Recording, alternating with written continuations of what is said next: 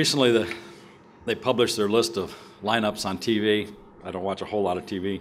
A few shows I like, some of the old ones.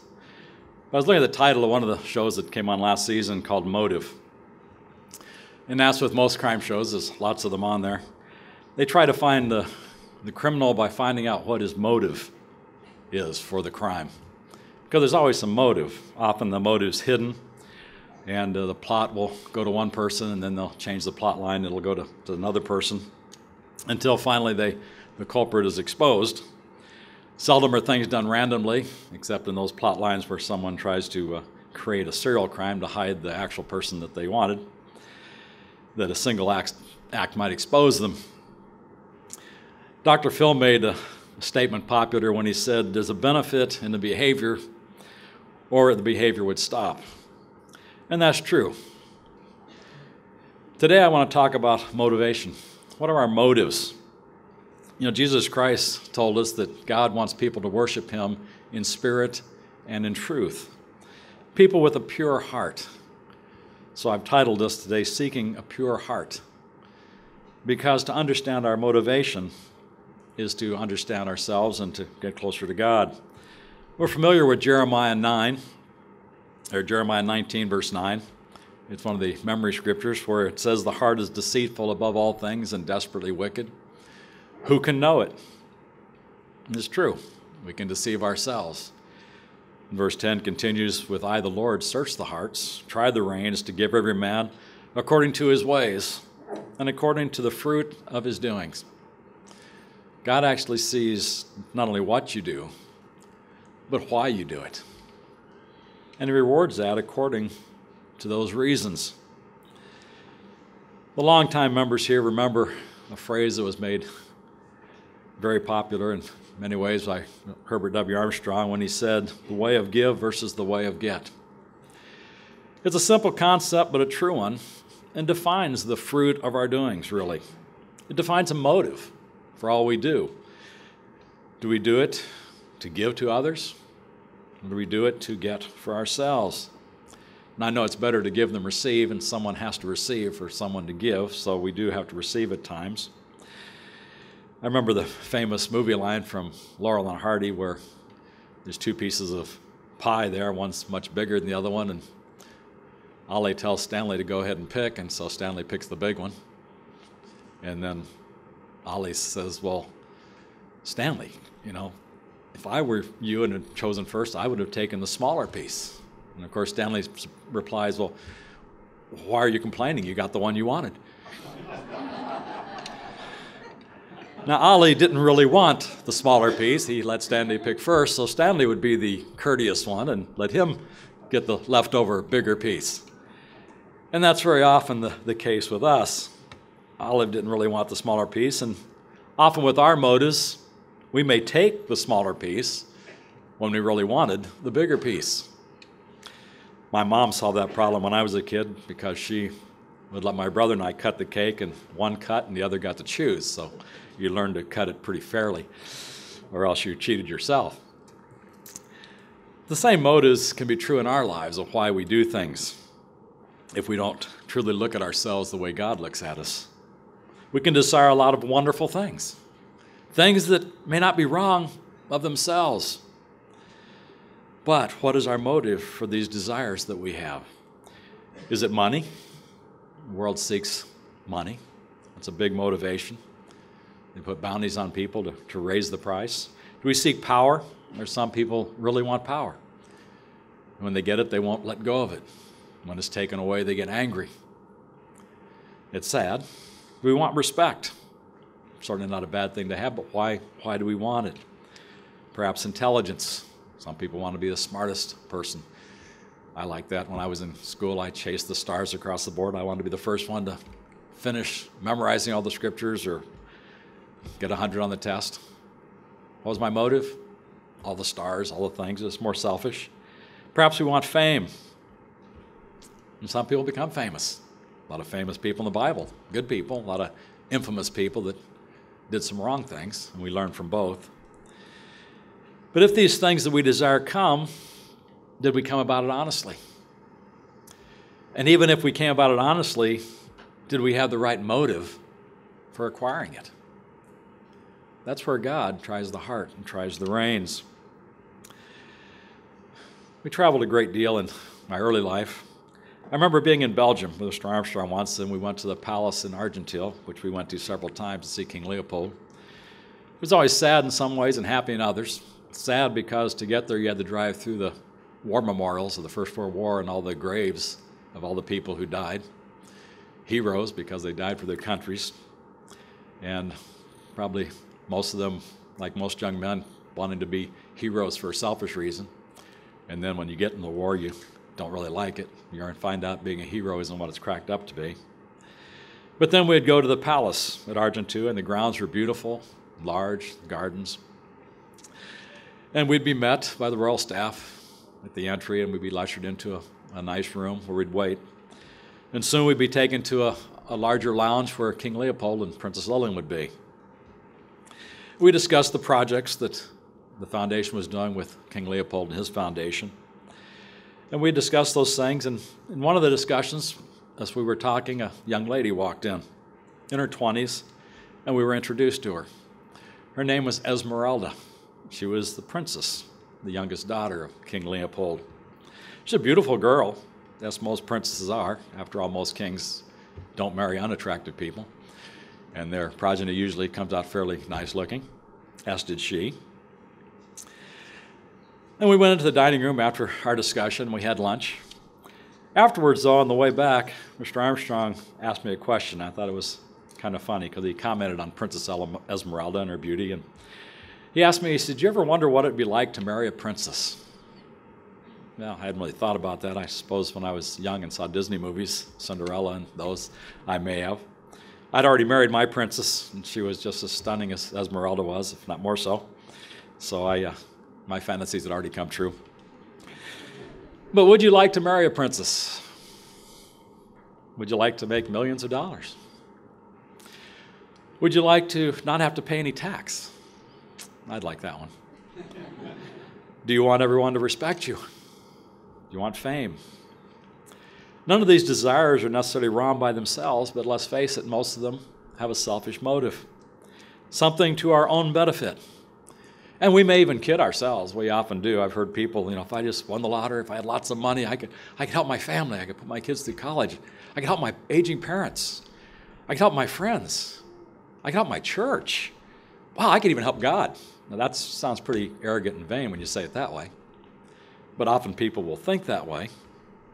It's selfish, and we can deceive ourselves when we have that selfish streak in us, a self-esteem weakness perhaps.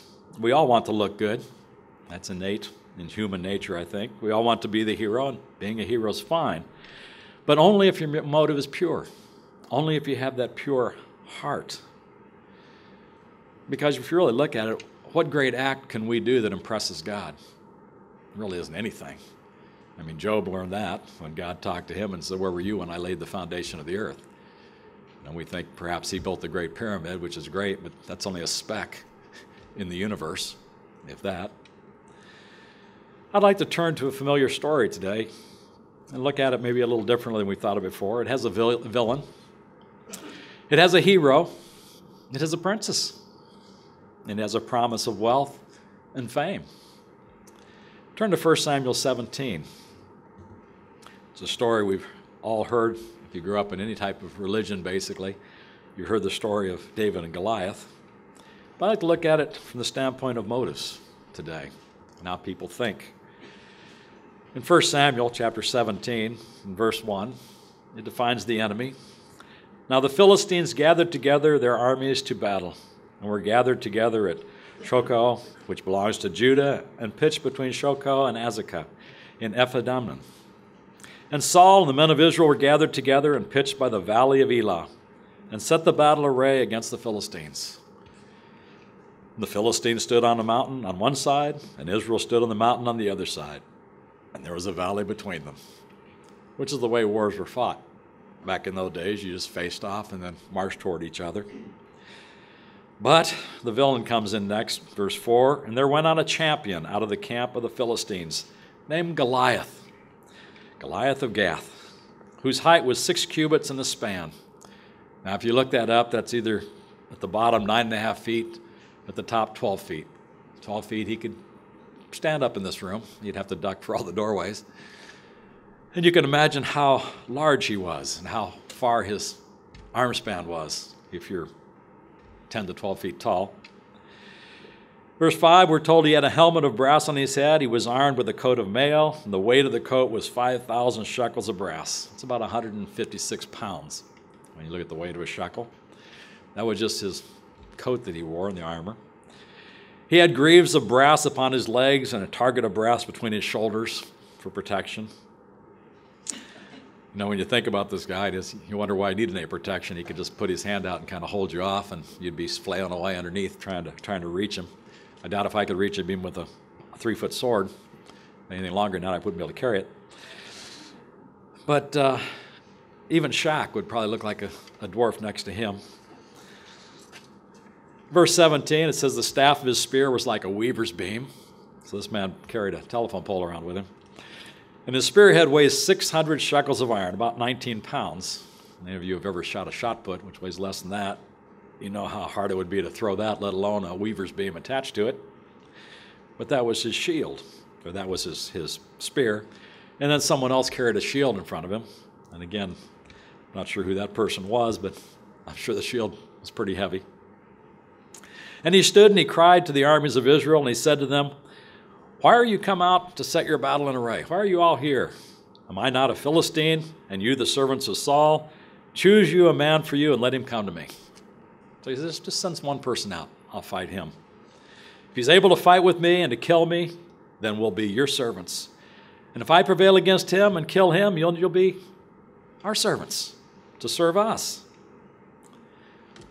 Just that way the rest of us don't have to die. Just one person. It'll be over. And the Philistine said in verse 10, I defy the armies of Israel this day. I defy you. Give me a man that we may fight together.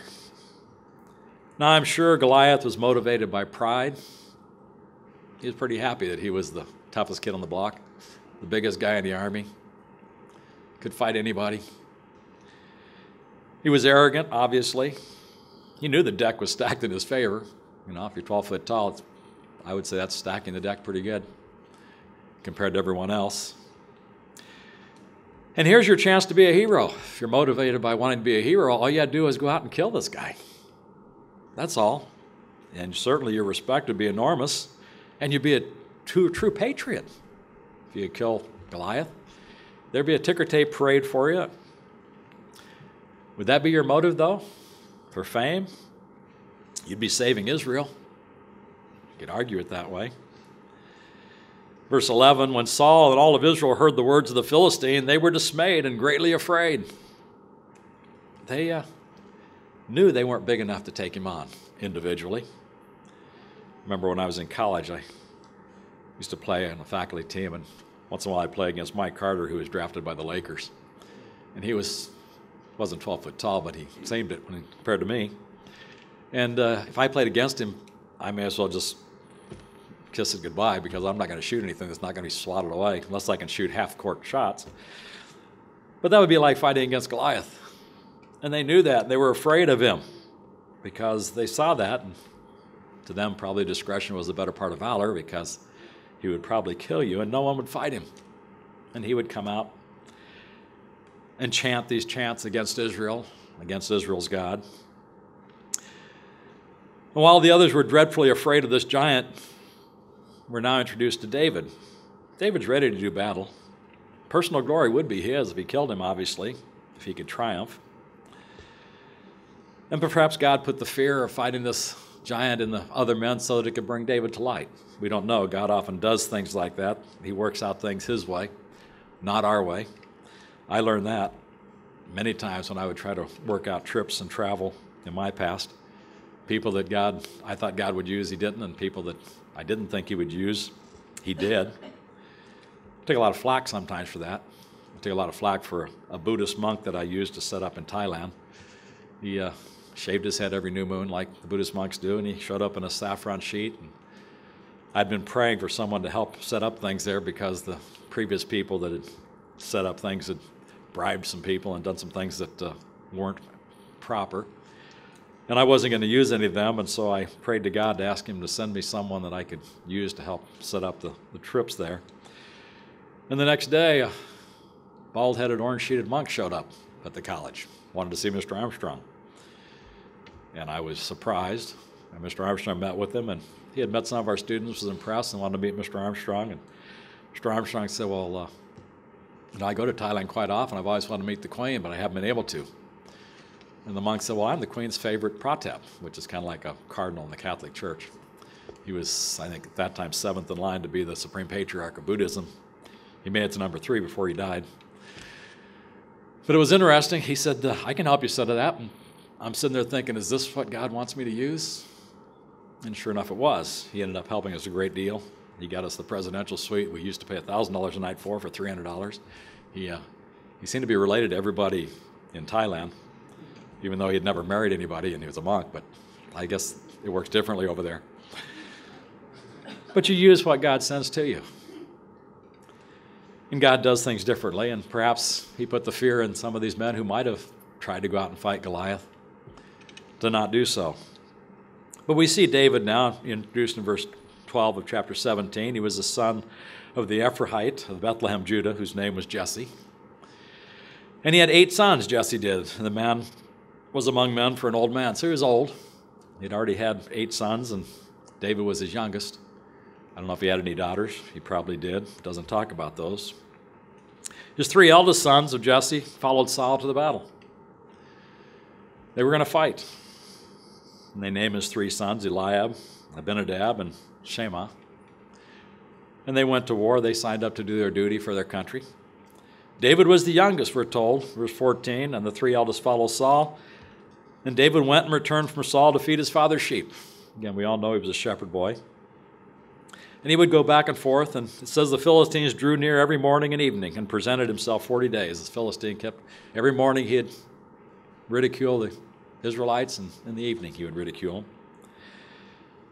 Well, one day we're told in verse 17, Jesse told David his son, take now for your brethren an ephah of this parched corn, these 10 loaves, and run to the camp to your brothers, and carry these 10 cheeses to the captain of their thousands, and look to your brethren, see how they fare, and take this pledge to them. Now that was quite a bit of things for David to carry. He obviously wasn't a small lad. He was young, but he was pretty strong to run to the camp and run back and carry all these things. In verse 19, Saul and they and the men of Israel were in the valley of Elah fighting with the Philistines. And David rose up early in the morning and left the sheep with the keeper and took and went as Jesse has commanded him. And he came to the trench as the host was going forth to fight and shouted for the battle, as they would shout. For Israel and the Philistines had put the battle in array, army against army. And David was there in the trench. And David ran to see his brothers, like it says, verse 22. And verse 23, he talked with them. And as he was talking, again, it must have been nearing the time for Goliath to come back out, there came up the champion, the giant, the Philistine of Gath, Goliath by name, out of the armies of the Philistines. And he spoke according to the same words, and David heard them. He heard him ridicule God, ridicule Israel, the people of God. And he saw that the men fled when he came out. Verse 24, they fled from him, and they were sore afraid. This giant. And the men of Israel said, have you seen this man that has come up? Surely to defy Israel is he come. And it shall be that the man who kills him, well, now comes some potential motives for killing Goliath. Number 1, the king will enrich him with great riches. Wow, that's a good reason to do this. We talked about fame if you killed him, but now you get to get rich if you can kill this guy. You can do it for money. Put a bounty on his head. You can have all the money you want if you'll just take this guy out. And with riches is going to come respect, obviously. People often want to get rich. They buy lottery tickets, which doesn't kill them if they don't pick the right numbers, although it kills them slowly and through poverty usually, people who buy them. And look at motive number 2.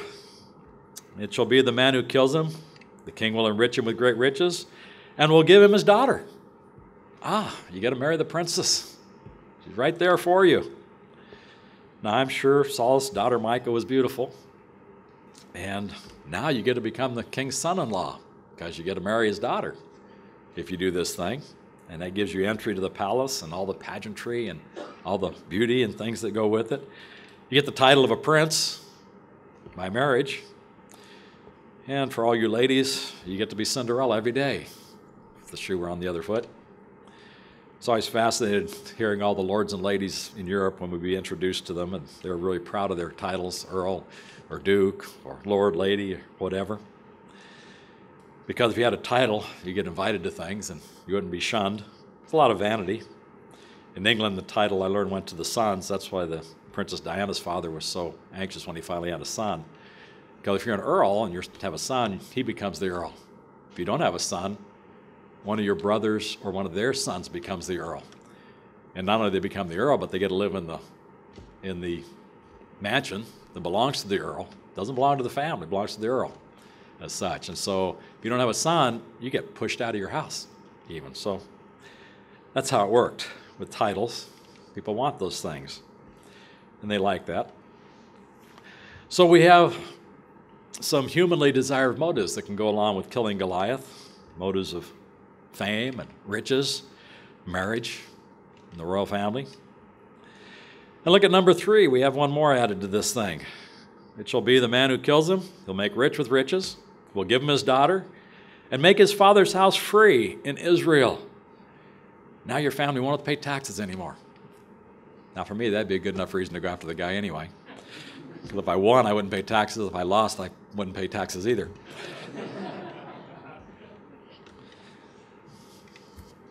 But it's interesting. If you win, you get the fame, you get your title by marriage, you get your money. Pretty good motives. But of course, this Goliath was a really big guy. All the soldiers and Saul were afraid because they saw a giant, someone that they couldn't defeat, bigger and stronger than they were. But what did David see in this? Verse 26, David spoke to the men that stood by him, saying, "What shall be done to this man that kills this Philistine and takes away the reproach from Israel? For who is this uncircumcised Philistine that he should defy the armies of the living God?" David saw a bigger picture. He saw a man defying God, his God, the God of Israel. Do we let others speak evil of our God, of our church, of our family? Do we shy away from our beliefs? We have the truth. People may think we're foolish for it, but yet I'm sure they thought David was foolish in thinking of killing Goliath. And David persisted. Verse 27, the people answered him after this manner, saying, "So shall it be done to the man who kills him." Again, money, the princess, and no taxes, and certainly the fame. So David knew the prize, but is that what it was about for him? It would have been their motive. Someone else would have tried to go out and fight him. And even David was judged for his motive. Look at verse 28. Eliab, his eldest brother, heard when he spoke to the men, and Eliab's anger was kindled against David. And he said, "Why did you come here? You little whelp, what did you come here for anyway? And with whom have you left those few sheep in the wilderness? You're not doing your job. I know your pride, the naughtiness of your heart, for you are come down that you might see the battle. You're just a looky-loo. You're coming down here to watch and stir up things." That was a motive attributed by his oldest brother, the oldest son of Jesse.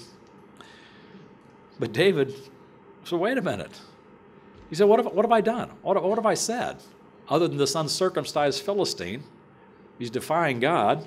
Is there not a cause? Is this not a cause? Should not someone stand for the true God? Was this not the motive of David in his heart? To glorify God, to worship his God, to defend his God. He knew God didn't need that, but someone was defying his God. And who would stop this man who would defy the God of Israel? And he went, verse 30, it talks about him talking to more men. He spoke after the same manner, and people answered him again and again. Again, money, love, and fame, and no taxes. Won't any of you fight this heathen? He's probably asking the men, trying to give courage to them. Verse 31, when the words were heard which David spoke, they rehearsed them before Saul and sent for him. And David said to Saul, don't let your heart fail because of this giant. I'll go fight him, this Philistine. Was he bragging? Was he calling the others cowards, perhaps, in a sense? Was he telling them they lacked the faith that they needed to fight this giant? David would say, I can do it. Because David knew it wouldn't be him that was doing it. But Saul tells David, you're not able to go against this Philistine because you're just a child. You're a youth. He's probably 17, 18. He's big enough. But no experience in fighting. And this Goliath has been trained as a soldier all his life. He'll kill you. And then David explains to him. He says, I keep my father's sheep, and there came a lion and a bear and a lamb out of the flock. And I went out after him, and I smote him and delivered it out of his mouth. And he rose against me. I caught him by his beard, the lion, and smote him and slew him. Sounds a bit like bragging. I did this. I did this. But look at where he came next. Your servant slew both the lion and the bear, and this uncircumcised Philistine shall be as one of them, seeing he has defied the armies of the living God. And David said, moreover, the Lord that delivered me out of the paw of the lion and out of the paw of the bear, he will deliver me out of the hand of the Philistine. His motive was to glorify God. He knew God delivers each of us. And then Saul said, go, and the Lord be with you. I can hardly imagine that. And then Saul gave David his armor. Here, put this on. Now, David put on this various things, and I'm sure in some ways, if you see men on uniform and all the brass and all the things, you tend to think, wow, pretty impressive. And he armed him with his coat of mail, and to be seen in the king's armor with the king's sword be kind of like holding Excalibur and walking out in the troops, and you seem like you're pretty good. Kind of like when Mordecai and Haman, in the story of Esther, where Haman thinks he's being rewarded, and the king asks Haman, what should I do to honor someone, and wanting to honor Mordecai, but Haman thinks it's him, and he tells him, put him on your horse and give him the royal clothes and give him all this stuff. That's where David was. He had the king's armor, the king's things on. But David, it says he girded the sword on his armor, verse 39, but he decided not to go with that because he hadn't been trained with the sword. And he tells Saul, I can't go with these. And he took them off because it wasn't about him getting the king's clothes and the king's sword and going out there and defeating Goliath with the king's armor and sword. So he took what he knew, what God had trained him with. He took his sling, and he picked up his stones, and he went to the brook. And then he came to fight the Philistines, probably looking kind of like Peter Pan, small little guy with a sling and a shepherd's uniform. And he went out to face Goliath, the giant. And now the Philistine's there, the giant. And he looks in verse 42, and he saw David. Now, I'm sure he was expecting someone a little bigger, a little more experienced, perhaps even Saul. Saul was head and shoulders above most of the men of Israel, and Saul should have been the one leading. He should have been the one that had the faith to do this, but he didn't. And he sees David, and it says he disdained him, for he was a youth and ruddy and fair countenance. Of course, David might have looked a little older had he worn the uniform of Saul. And the Philistines said to David, am I a dog that you come out here to throw sticks for me to fetch, stones at me? What are you doing, you little runt? He ridicules him. And he says the Philistine cursed David by his God, so he was pretty upset that this boy had been sent out. Probably hurt his ego a little bit, too, to think that he's going to fight this kid. Probably doesn't even want to fight him. But David says to the Philistine, after the Philistine challenged him and says he's going to kill him and feed his flesh to the birds, and David answers back and says, you come to me with a sword and a spear and with a shield, but I come to you in the name of the Lord of hosts, the God of the armies of Israel, whom you have defied. I'm here because you defied God. Not about me. And this day the Lord will deliver you into my hand, and will smite you and take your head from you. And he'll give your carcass to the hosts of the Philistines, and all of them, for the fowls of the air. And then in verse 47, when this is done, all this assembly shall know that the Lord saves not with the sword or the spear. It's not your 18-pound spearhead with your weaver's beam and your 156 pounds of armor you're carrying you. For the battle is the Lord's, and he will give you into our hands. David's motive was to please God, to defend his beliefs, to know that God was behind him. And of course, we know what happened. He slew Goliath with a stone in his forehead. And when the big bully went down, and everybody likes to stand behind the bully, it says the Philistines fled, which is what happens when you take down a bully. All the people behind him that are tough guys behind the bully tend to just run away. And they did. It was a great victory. But it was interesting because I often wonder if Saul even thought David had gone down to fight him. I mean, he'd talked to him and he'd offered him his sword and his armor. But look at verse 55. When Saul saw David go forth against the Philistine, he said to Abner, the captain of the host, "Whose son is this youth? Whose kid is this? Who is this?" And Abner said, "As my soul lives, King, I don't know." And he said, "Inquire whose son this little stripling is, this young lad." And as David returned from the slaughter of the Philistines, and Abner took him and brought him before the king with the head of the Philistine in his hand. And he told him, "I'm the son of Jesse, your servant." David made it about God, not about himself. It could have been about himself. He did marry Micah, the king's daughter. He did achieve fame, and these things didn't seem to always work out for him that well, because Micah ended up going with somebody else, and his fame, Saul was jealous of it, tried to kill him. So it didn't always work out good. And sometimes when you do the right thing, for the right reason even, it doesn't always go well. Turn to Malachi 3, if you would. Malachi 3, verse 14. Saul became jealous. He tried to kill David. It didn't work out, but it doesn't work out all the time. And people think it should often. Malachi 3:14 says, "You have said it is vain to serve God. And what profit is it that we have kept his ordinances? Do you do it for show? What profit is it that we did all this stuff, that we kept the Sabbath, that we tithed, that we kept the holy days?" You know, people look at us, they think we're funny, we're weird. Do you ever feel it's useless? Israel, Malachi talking to them, didn't think it paid to serve God. They wanted a payoff. What was their motive? I'm sure all of us at one time or another have felt that way.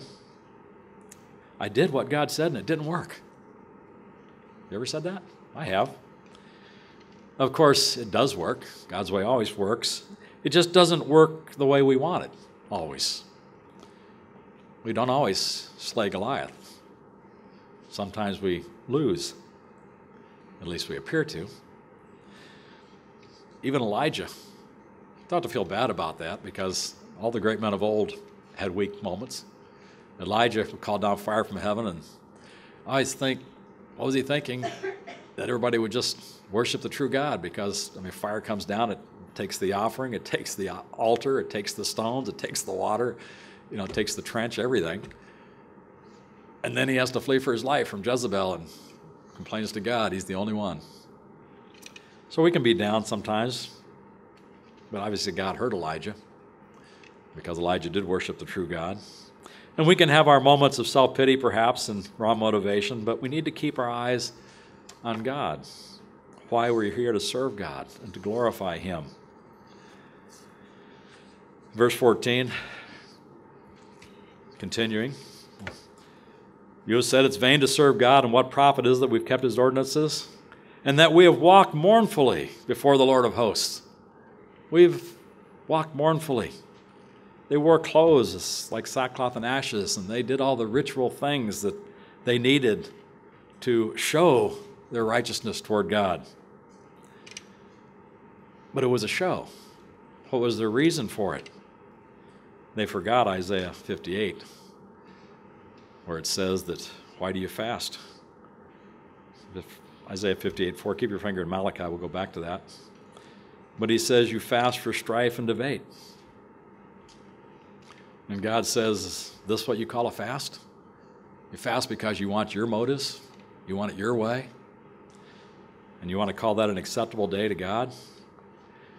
Do we take the outward show for true humility? The fact that you put on sackcloth and ashes and do that. Christ made it clear in Matthew 6 when he talked about motives there. When he talked about some of the Pharisees and Sadducees and the priests and various ones who did everything out in the open. When Christ said, when you do your alms, don't sound the trumpet before you like the Pharisees do and the hypocrites. Why? Because they want the glory of men, he says. And he says, when you pray, don't do like the hypocrites, because they pray loudly in the streets and the corners so that people can see them praying. You ever seen pictures of the Western Wall? You can see all the people praying there. Not bad people, but it's all seen of men. And he says, when you fast, don't be like the hypocrites. And, oh, I'm so hungry today. Oh, it's so terrible. I'm so righteous today. Wrong motive.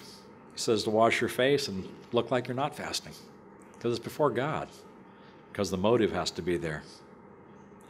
Why do you serve God? Sometimes it doesn't seem to work out. But is it about you or is it about God? Verse 15 of Malachi 3, and now we call the proud happy. The proud people seem to be happy.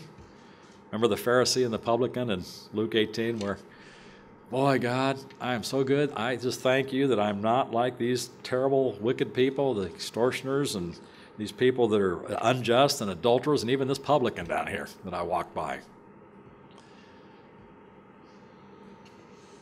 He was in his rich garments, I'm sure, and felt real good about himself. And now we see the proud happy. Yea, they that work wickedness are set up. Yes, they that tempt God are even delivered. Sometimes the righteous don't look like they prosper, and the wicked seem to. It seems the wicked do prevail. Indeed, Christ was innocent, and he died. And when he was being put on the cross, people were probably saying, yeah, see. Of course, he was resurrected. The Sanhedrin who pronounced guilt on him, they were guilty and they lived. I'm always amazed at criminals who know exactly where they were 27 days, 8 hours, and 37 minutes ago when they're trying to give an alibi. And I can't even remember what happened 27 days ago, because the innocent tend to not try to document their steps to have alibis. Why do you do what you do? Do you do it to profit yourself, or do you do it to make the way of God look good? Ever make promises to God? God, if you do this, I'll do that. It's not wrong to ask God for things. But are you any better off than the wicked? They also asked their gods for things too. They offered their children to God in times of old. Do you serve God because you love him, or do you expect him to compensate you for it? I want what I want. Again, you're back to motives. What is your motive? Do you want to be compensated for your good deeds that you do? Oftentimes I'd see the people around me. I worked in the Dean of Students' office in Pasadena for a time, and it was interesting. Some of the students would come in and talk to me. I was a class advisor. And a lot of them wanted to help, but quite often there would be some that would come in and tell me about one of their roommates that had done something wrong. And it was interesting because I could read with some of them the fact that they really weren't so concerned about their roommate. They were more concerned about showing their righteousness. Well, I didn't do that, and he's done this evil thing, and we need to fix this. And it was interesting how I solved the problem with some of these people that would come in and do this, because I felt like they were doing this to make points, not to help their fellow student. And so I would ask them, does anybody else know about this problem? And they would say, oh, yes. And I would say, okay, what I want you to do is I want you to go tell one of those people who knows to come into the dean of students and tell him about the problem. Because you won't get any points for it. 9 times out of 10, they never told the other person to come in because they really weren't that concerned about the other person. They were more concerned about getting points for themselves. Was it a good thing to do to help your fellows? Yes, it was. And if it was a severe thing, I made sure they were talked to. Most of the time, it wasn't that severe. Usually they'd talk about some kind of music or loud music or whatever. And I'd always ask him, well, if I called that person in, would he say that you went to him? Because I always say, if you got to your brother, oh, yes, I went to him. I told him how terrible that was. And I say, if I called him in, would he say you went to him? Because at times I'd talk to him and I'd say, did somebody talk to you about your music? No. You sure? Well, no. Well, come to think of it, somebody thought I might play it a little bit loud, but it wasn't that big a deal. You really hadn't gone. I mean, when you go to your brother, they have to know you went to your brother. But what's the motive? Is it about righteousness and being your brother's keeper and helping? God wants us to have the right motive, the right things, doing it for the right reason.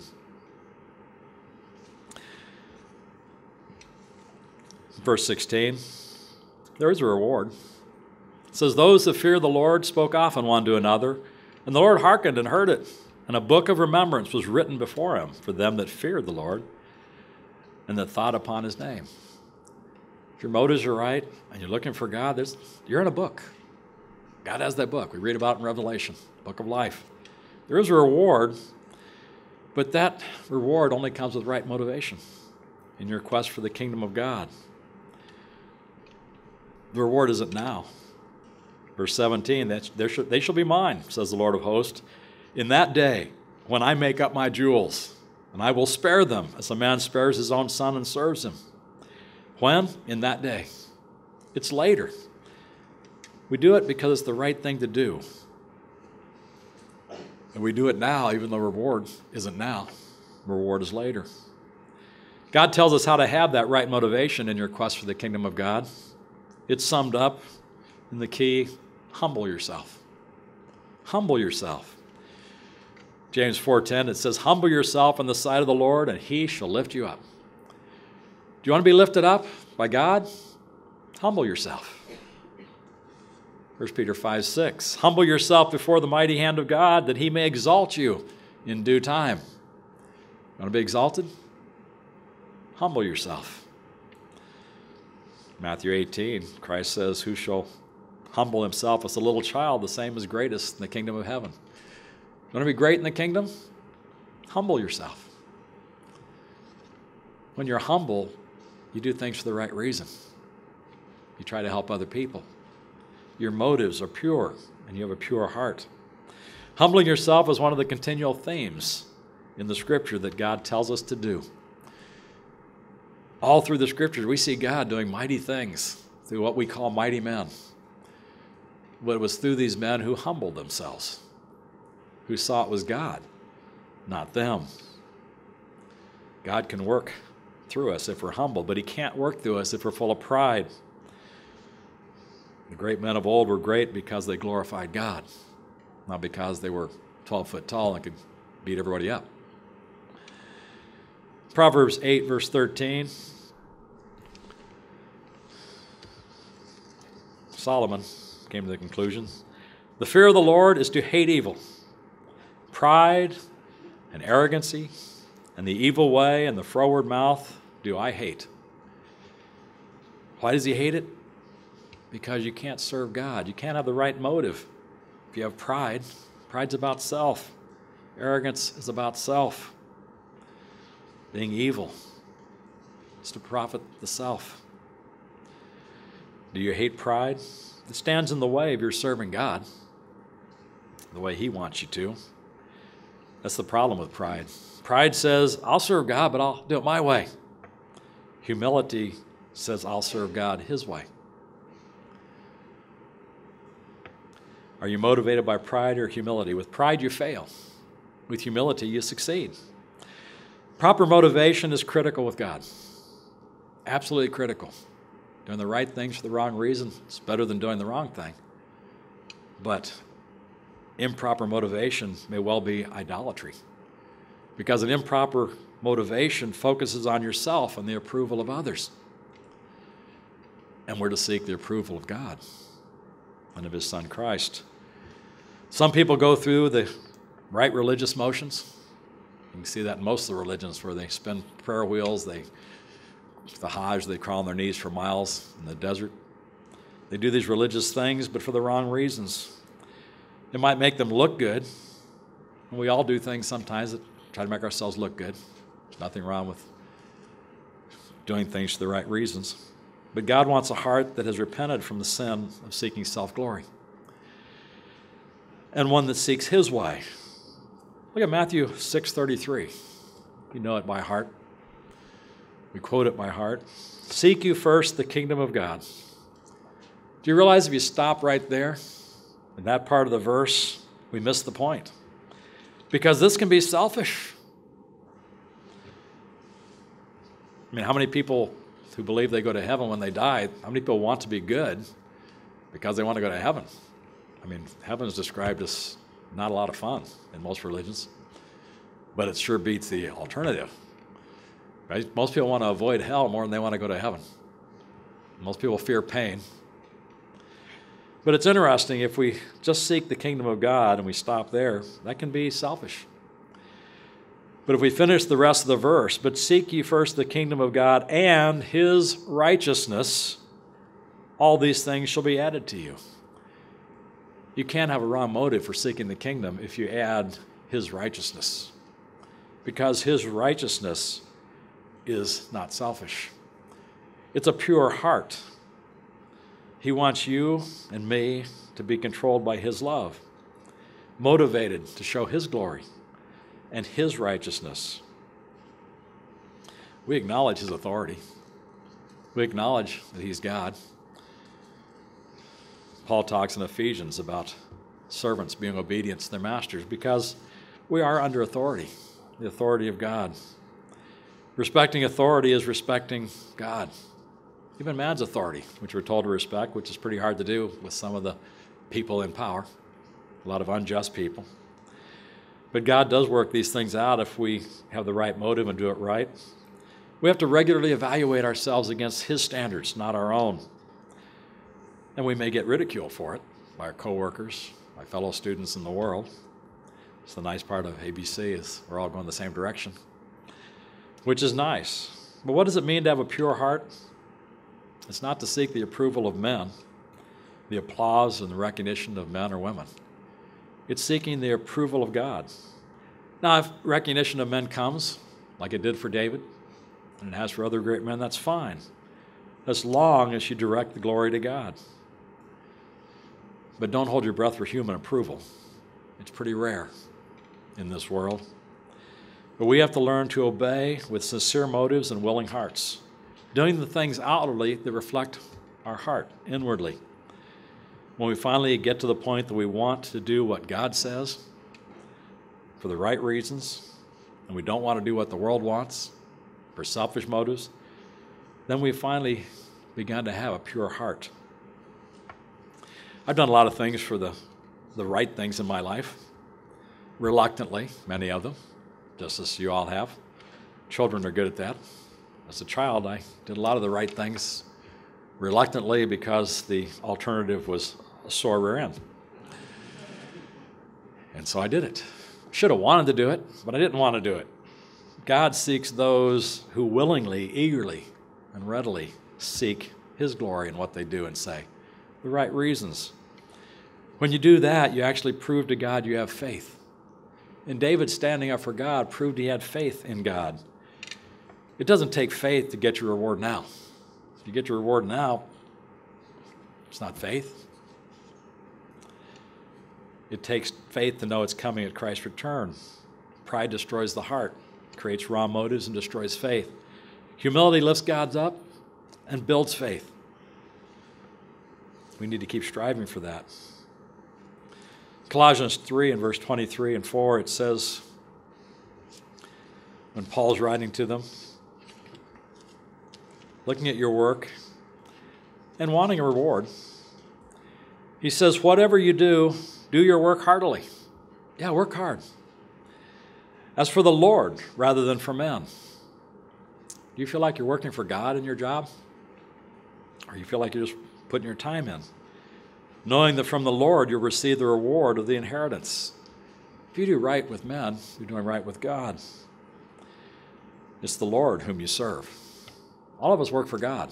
In our actions, in our lives, what we do, the goal is to come to a place where we do our service for His glory with all of our hearts, and that we can be assured of our rewards in the honor of His name and advancing His kingdom.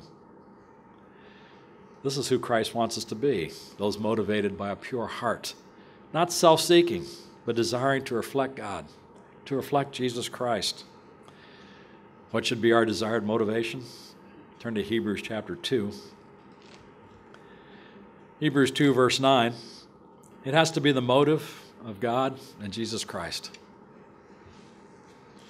In Hebrews 2, verse 9, we see Jesus, who was made a little lower than the angels. And again, He was at the right hand of God.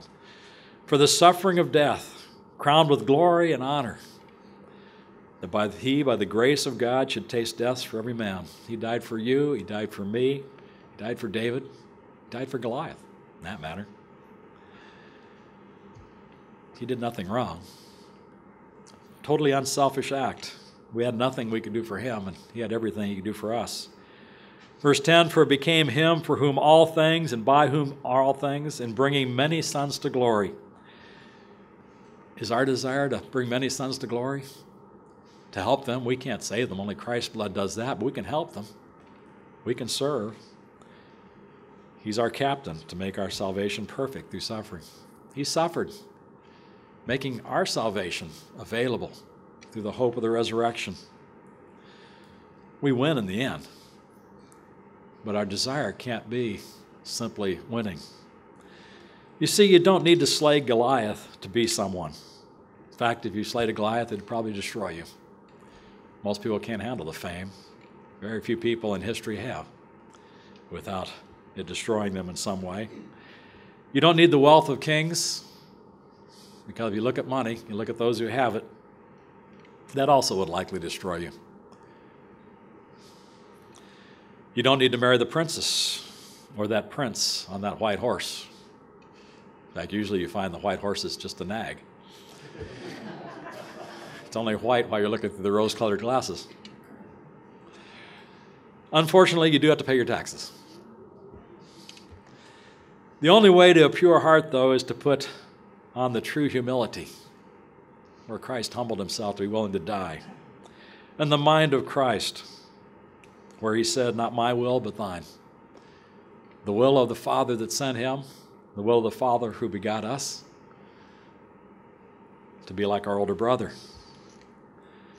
David may have slung the stone, but God killed Goliath because David's motive was to glorify God.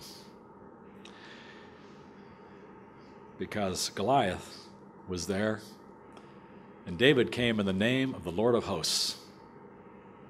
It wasn't about him, it was about God. May each of us come to the point where we are about the Lord of hosts, the God of Israel, and that everything that we do in our lives is motivated by love, motivated by the glory of God, and the glory of Jesus Christ, His Son, our older brother. If we come to that position of humility, to where we do things with a pure heart, then truly at that point we've created in ourselves the pure heart that God desires.